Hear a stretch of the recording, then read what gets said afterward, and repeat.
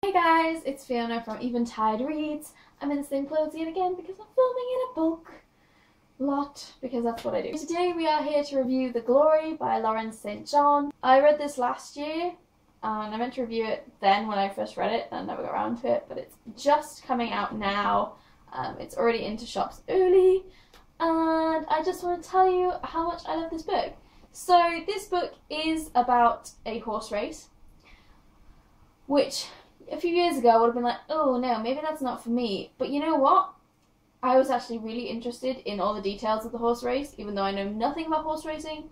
I've never really cared for horses.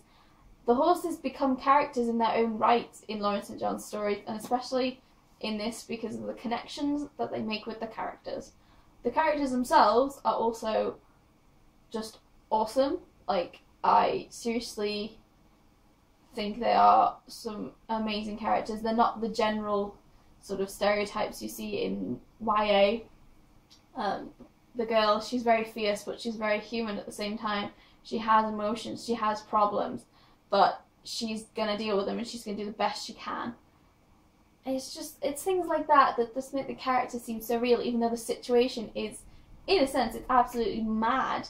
There's this girl, she's been sent, it's been ages since I read it and I can't remember her name. Alex has had a feud with her family and they sent her to this crazy camp in America, like, you know, thousands of miles away, and she decides that she can't cope with that. She's not having that. She wants to go back to the horses she loves. So she escapes and she thinks if she wins the Glory, this absolutely massive race, then she can prove that she's not someone who messes up all the time.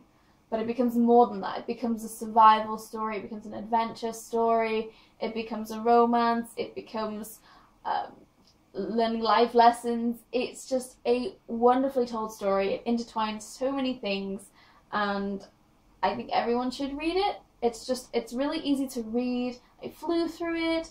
I absolutely love Lauren St. John's horse books, and I'm not even a fan of horses. Like, not really interested in them. I am a little bit now, because I've read a couple of horse books and I'm actually like, horses are kind of cool. But before that, I would have been like, horse book. But seriously, I cannot say enough good words about this book.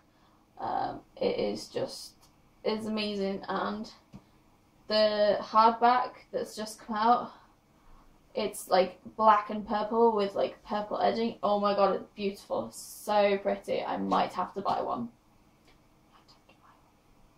Which I know I shouldn't really, because I'm trying to go back on a book buying ban, so I'm trying to stop buying books, but it's so pretty. And it won't add to my TBR technically. I really love this book.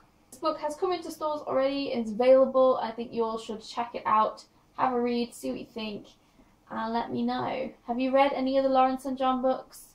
Have you read the $1 Horse series? That's what got me into Lauren St. John. I think they're amazing. So yes, I highly recommend Lauren St. John to anybody, even if you're a teen or an adult reading her middle grade stuff. I think she's awesome. So yeah, I hope you guys enjoyed my video today and I will see you all in my next video. Bye!